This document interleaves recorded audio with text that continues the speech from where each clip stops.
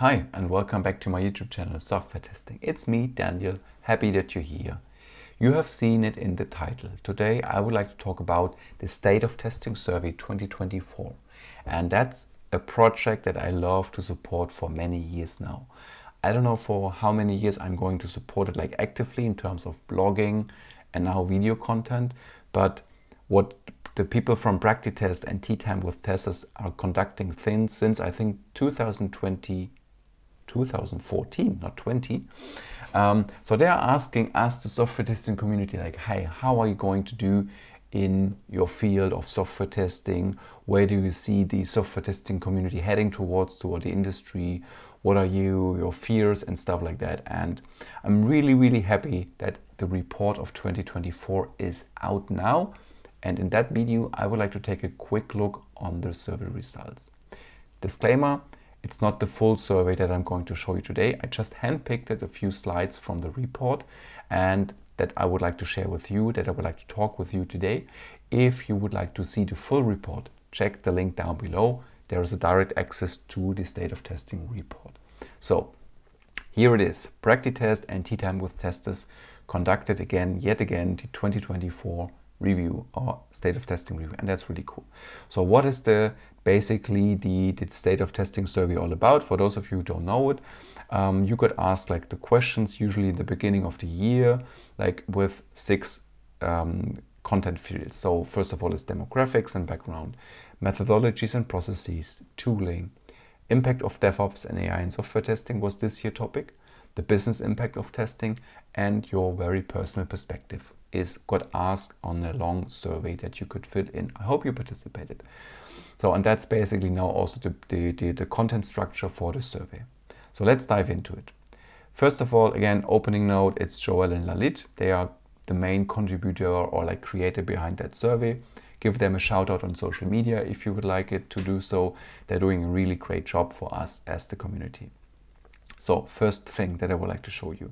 So what is your current testing position? As you can see here, we have 2022, 23, 24, and the majority of people who filled the survey basically, and it's not something a surprise that it hasn't really changed over the year, it's like test lead managers and directors, test engineers and QA engineers.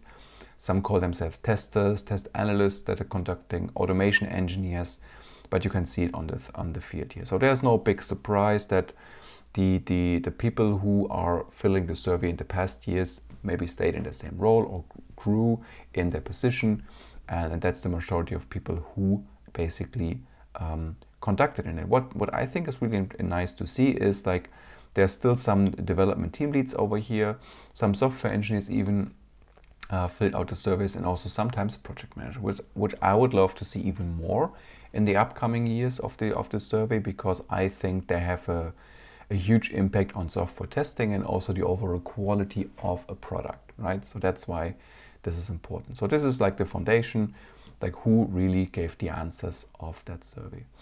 And that's also really interesting it's a lot of numbers on that slide, first of all, but it's like what the question was, what is your annual income from testing and testing related activities? And if you haven't seen, I have done videos on salaries on software testing, so make sure to check them out. And the numbers are pretty much the same that I put in for Europe in my videos. And as you can see here, so depending on the years in software testing, this is the expected salary that you can see from the various countries based in US dollars. So you can start from India, from 0 years to 10 years. That's basically the salaries income, and that's pretty interesting to see like how it differs the salary ranges, and they're not too many changes. I mean, you can clearly see that North America is like they have a different salary ranges than compared to Europe, to Eastern and Western Europe, and but it's really nice to see that the salary is almost equally split, I would say, across the board in the field here, and that's cool. That's good to see. Also good to know in case you are like, let's say 2 to 5 years in the role as a software test engineer, whatever, and you would like to get even into higher roles, some ranges that you can expect from a salary point of view. Yeah. So now jumping to the second section, and there was a question like, which development and testing models or principles does your organization follow? And there's also no and the first glimpse, not such a big surprise. It says like the majority of people who filled in the survey, like more than 90% said, okay, we're working agile, agile-like, Scrum, Kanban, Scrumban, XP or whatever. And also there's like a little decline in BDD, you know, in DevOps over here. As you can see here, there was a ramp up in 2023, a little decrease in 2024. But what's stated here, what's really interesting here to see is that that TDD grew a bit from last year. As you can see here, 18% now to 23%, which I think is really cool. But something that we have to see like in the next year, especially for those who work with TDD this year, and that you can still continue it next year. And this is something really important as well for teams to start early with software testing, think early enough on this testing quality thing side of topics, and also from a development point of view, that developers start writing tests first and then they're coding it. So that's pretty interesting to see.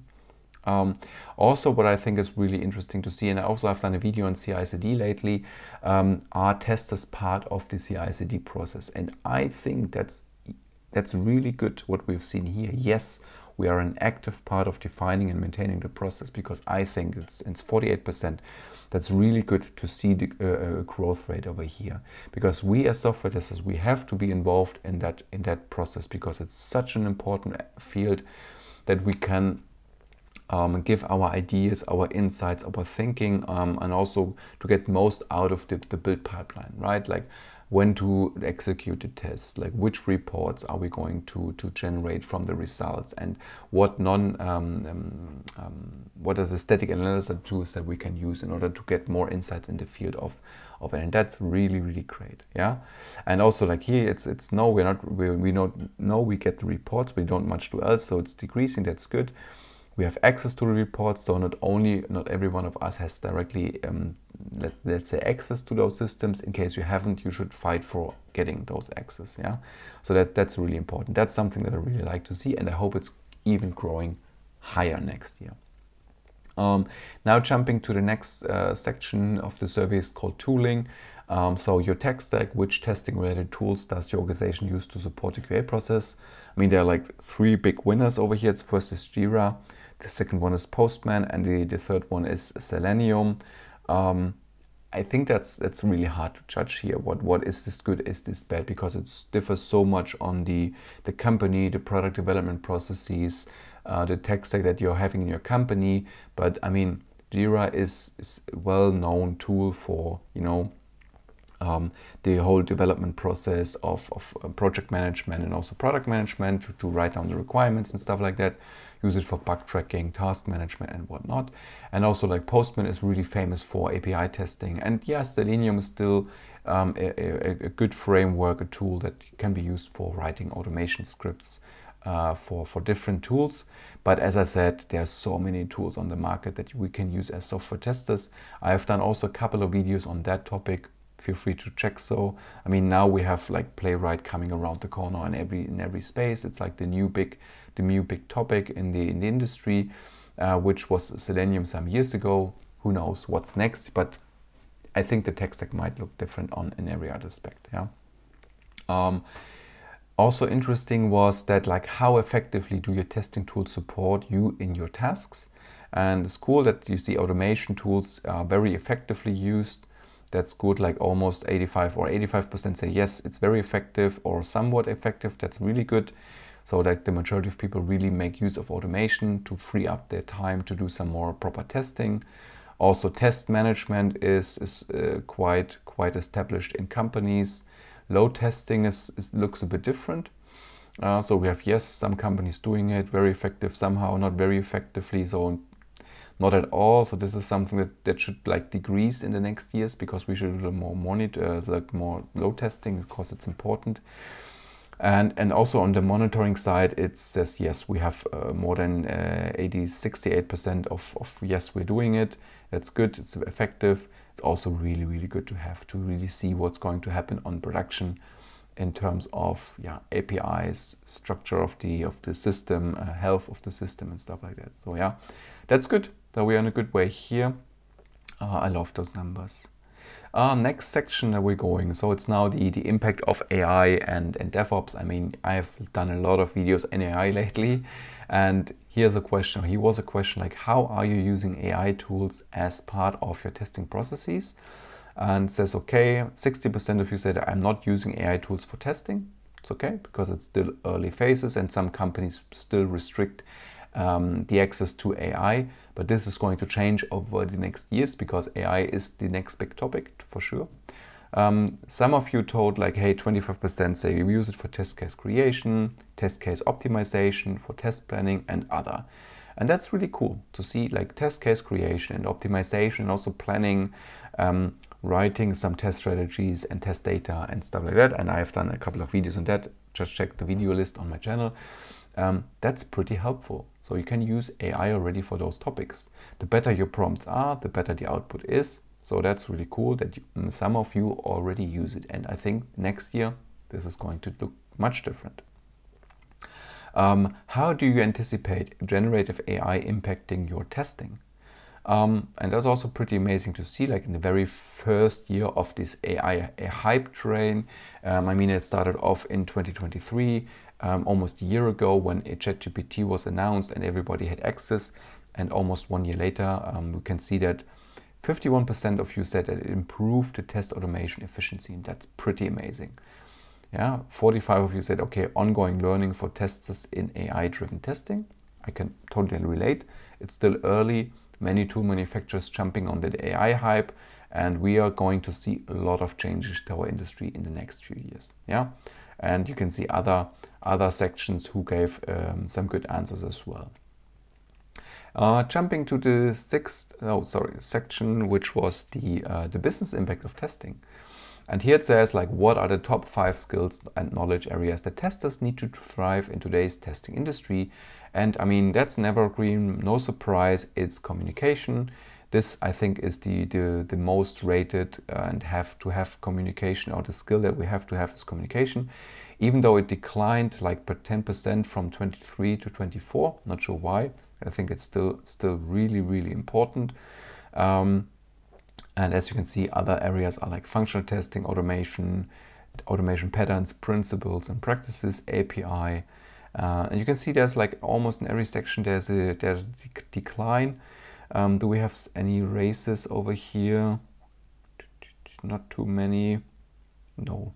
But yeah, I mean, that's depending on the people who fulfilled the survey, but still 60% of you, almost 60% said yes, communication skills are still important, and I can just relate to that. It is. It's really important to tell the people like what we have tested, what we've seen, why we see this critical or problematic, and to communicate efficiently. That's important. Yeah. So what else do we have? The last slide for today is like, what changes would you like to see as a tester that could improve your ability to perform your job effectively? Yeah. There are 3 categories over here. QA and testing appreciation. Some of you said, okay, the lack of support and experience from org engineering leaders with quality engineering and testing. I would like to have more support from my organization. Right now, it seems that no one cares about QA. And yes, I've seen it as well in the industry, and that's pretty sad. That again, still like upper management, they don't see the value of testing, and also many companies did a lot of layoffs recently, and QAs were always among those people who got laid off. And I think this is going to turn around with AI coming more to the companies, because they have to judge the output of the AI, and I think it's going to change in now and then. So that's important. So if you are in a management position, management role, support your testers, support your quality engineers. They're really, really important for your company. Another section is like more time to study. They would like to have more of it. Yes, that's always also something that I can relate to. But in case you don't have like dedicated time for you to learn new skills in your day-to-day job, that's not cool. But at the same time, you can do it in your spare time to get better, to study, to learn new tools, and to read about new technologies. Something that you have to do anyways, because working in tech is related to lifelong learning. So you have to do something. Yeah. And yeah, and also like AI adoption. Testers should embrace new technology like AI, no code, low code. Absolutely agree. More focus on data engineering skills, yes, because AI is based on data, big data, so this is something that you have to thrive through. Large language models, how AI is going to work, what are they doing with it, and stuff like that. And also the better integration with AI tools between business intelligence like Jira. Yes, also something that you should investigate on, like what is your tech stack, how can AI change your way of working and stuff like that. So that's also already on your mind, on your workplaces. That's cool, pretty amazing to see. So, and I hope that you liked the video for today talking about the state of testing survey. As I said before, check the link down below to get the full access of the survey. It has much more, many more pages that I have shown you today in this little tiny video. As always, if you like it, leave a like, leave a subscription, and share it with your network. Spread the word about the video and also the state of testing survey to support the testing community. Thank you. Thanks for coming by today and have a great day. Bye bye.